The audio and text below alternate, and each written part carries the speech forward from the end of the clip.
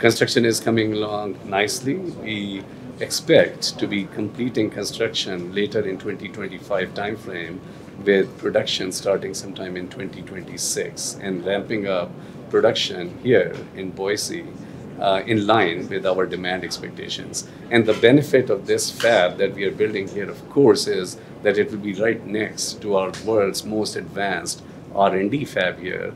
Having R&D and manufacturing next to each other really brings the benefit of accelerating time to market of most advanced memory technologies. And that's important because memory is very much at the heart of the AI revolution today. AI is all about data.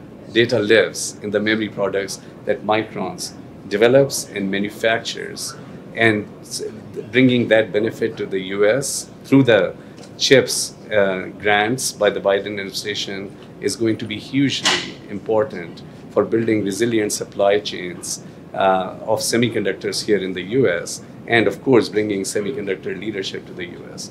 CHIPS grants will enable us to build not only this fab here, which will go into production in 2026 timeframe in Boise, but it will also enable us to build fab infrastructure in Syracuse, central New York area, which will begin production sometime in 2028 timeframe. Construction in Syracuse area will start sometime in 2025 timeframe. It is really cost of labor and construction that contributes to a big part of the difference with Asia operations. And that, there's a gap of about 35 to 45% between Asia manufacturing operations versus here in the US. And that's why CHIPS grants and investment tax credits are critically important to help bridge that gap.